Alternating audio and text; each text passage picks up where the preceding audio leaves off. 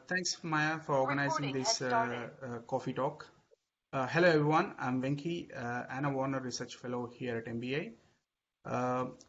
Today, in this short coffee talk, I will give a brief overview of my current research and also some insights from our recent research work. In our lab, we are basically interested in studying early branching metazoans, particularly the sponges and cnidarians. Cnidarians, as you know, it mainly includes sea anemone, jellyfishes, and stony corals. One of the key difference between the cnidaria and bilaterians is that they lack bilateral symmetry.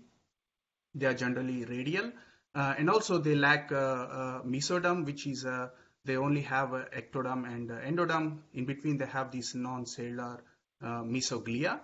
And also, the name, obviously, the cnidaria comes from their specialized cells known as cnidocytes, which they use them for stinging, for prey and predator.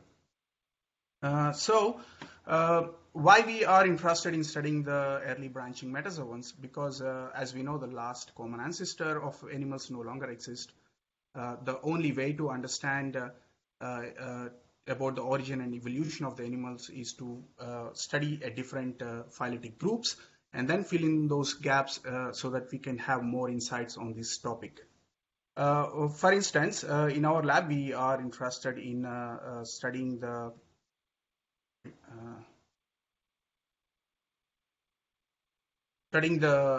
nervous system in the cnidarians.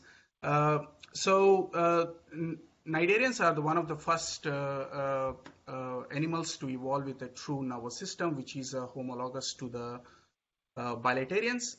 However, their nervous system is quite simple, known as nerve net. They don't have any centralized nervous system like in human, for example, brain and spinal cord, but they still possess neurons, which forms the building blocks of their nervous system and also perform a very complex behaviors like what you see here. Moving on, we are not interested mainly in the adult nervous system, but more about their development and also basically the larval sensory structure known as apical organ. The apical organ is a sensory structure found in majority of the ciliated larvae of marine invertebrates. It mainly appears during the planktonic phase. It's mainly consists of a non-motile cilia known as apical turf, and they also have these apical cells and dense neurons. A number of behavioral studies suggested that the apical organ is involved in sensing the environmental signals and also modulates the swimming behavior of these ciliated larvae. And also they suggest that the apical organ is involved in triggering the metamorphosis of the larvae.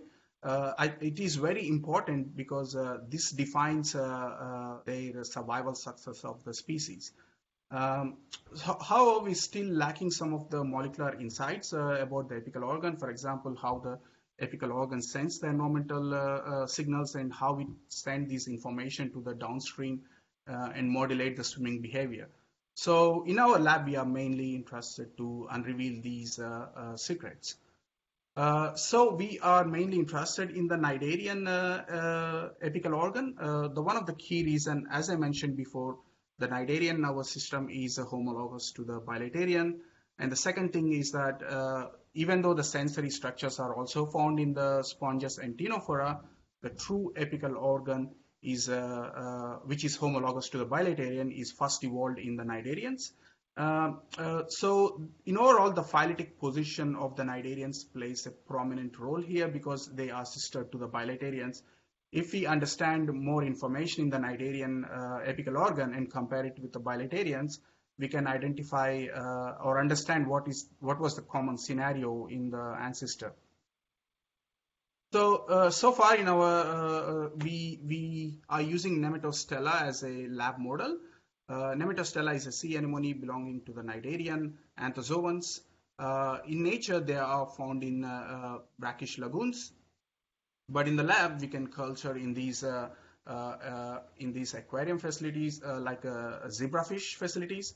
And you can induce them overnight to produce thousands of eggs, which is very important as a lab model to carry out any developmental studies.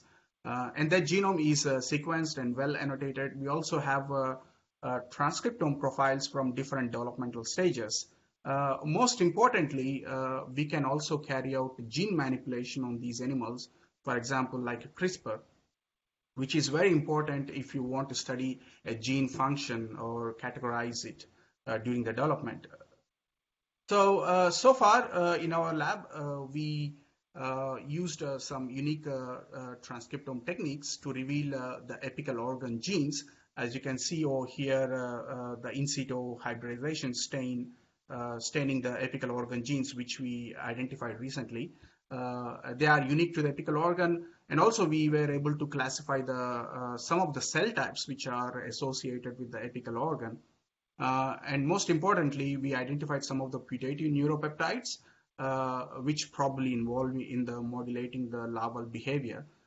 So now currently we are still working on it. We aim to characterize some of these genes we identified through gene manipulation using the microinjection system, which is available at MBA. And also we want to study the larval behavior by using those neuropeptides to see how it modulates the swimming behavior and also the ciliary movement of the larvae. With this, I will stop this topic on the apical organ and move on to another interesting topic we are working in our lab, which is studying the regeneration in the sponge. I believe most of you are already familiar with the sponges. They lack a true tissue and also complex structures, like they don't have digestive system or nervous system and muscles like in Cnidaria. So even though the topic about the regeneration been there in the field for a long time, for more than a century, I think it's been a bit overlooked. I think mainly because their simple structure of the animals.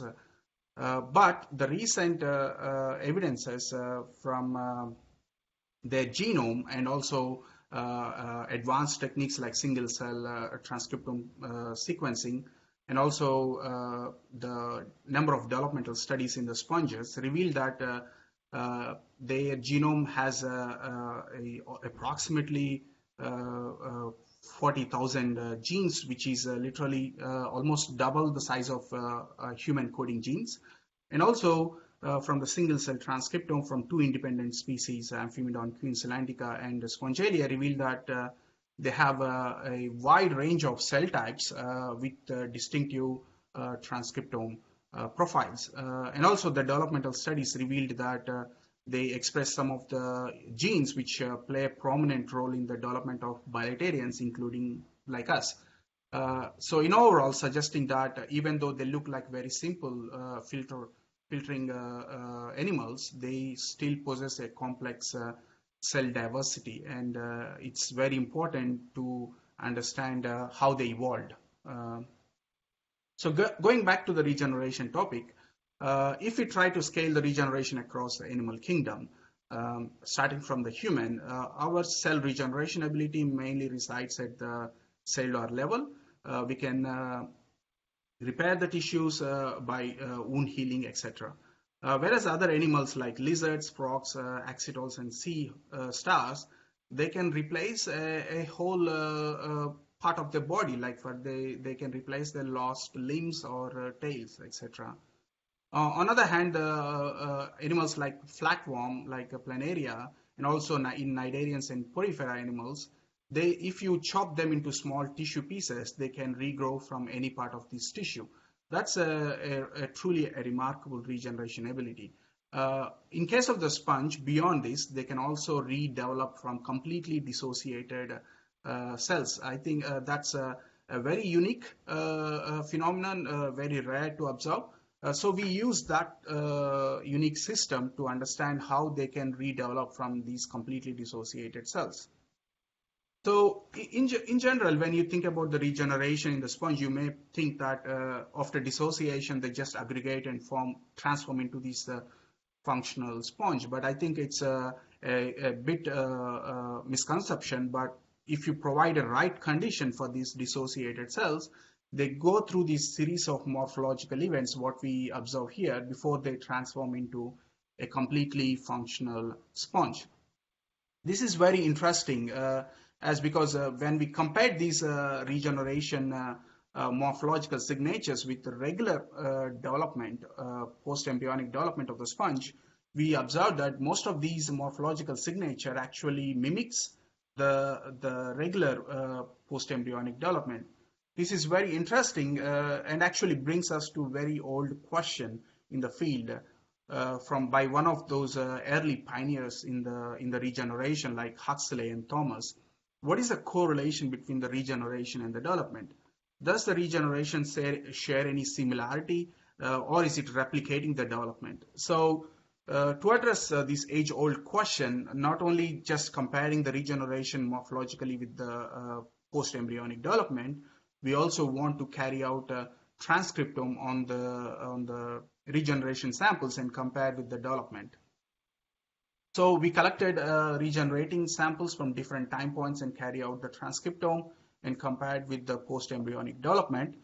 And when we received the data, for our surprise, we identified that regeneration has approximately 50% of genes which are commonly expressed in the post-embryonic development. That's very surprising. And among these differentially expressed genes, we identified some of those developmental genes which were previously categorized in the Psychonciliatum by Maja Etemesky group, that they play a prominent role in their development, like bodies, planning, etc. So this suggests that probably regeneration is replicating the post embryonic development by recruiting those similar pathways. And another thing, when we compared the global gene expression between the post-embryonic development and regeneration, we observed that those early time points are not actually entirely overlapping. I think it is very obvious because these regenerating samples are not coming from any zygote or larval tissues. They are basically the adult cells. They are going through this tremendous shock of dissociation, where they are trying to adjust before they go under the regeneration. In fact, some of the things we observed are like, for example, apoptosis is one of the things which is very known in majority of the bilaterians also, that during regeneration, apoptosis plays a prominent role by replacing those unwanted cells with more cells which are appropriate for the regeneration.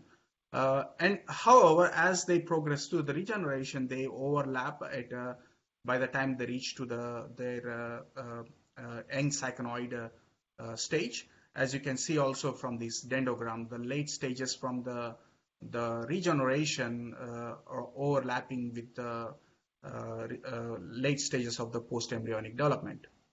I think with this, the work, we are still progressing on this. We are trying to identify what are those cell types involved in the regeneration. But I believe our work has contributed to that one age-old question: what is the correlation between the regeneration and development? It seems that regeneration do recruit some of the pathways which are necessary for the development. And on above all, the sponge is one of the best model to carry out these kind of studies to understand what are the changes happening at the cellular level during those early regeneration.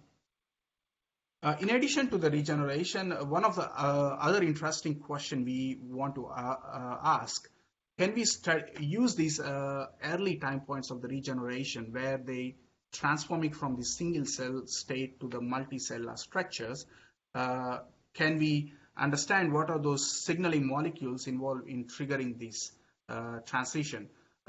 As we know, the sponges are likely one of the first animal, or at least close to one of those first multicellular organisms, which are ancestor to the animals.